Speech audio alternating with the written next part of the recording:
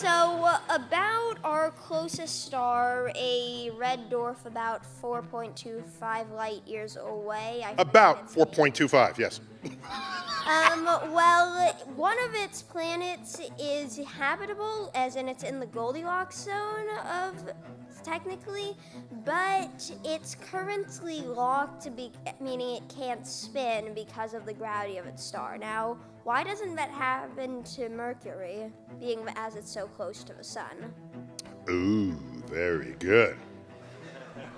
See, if I go right to answer that question, the whole lead part of your question is like shows a lot of research that you've done, and it's not common knowledge. The entire lead up to your question is not common knowledge. So I'll go straight to the answer, but I wrote an essay called Tides and Time, and you can find it on the internet, probably I think on my website, Tides and Time, which will be related to this. So if you have a planet or anything that's orbiting close to something else that has strong gravity, tidal forces will slow down its rotation so that it'll only show one face to you. One face to you. And so when that happens, it's called being tidally locked. We have locked the moon.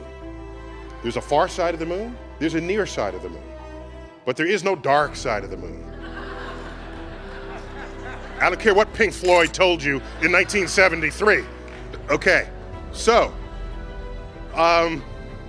Pluto and its moon Charon are close to one another. They have double tidally locked.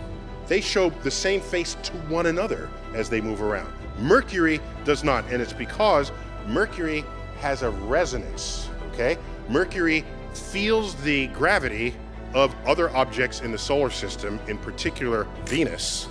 And when you feel another source of gravity in addition to that of the sun does not succeed in totally tidally locking the planet.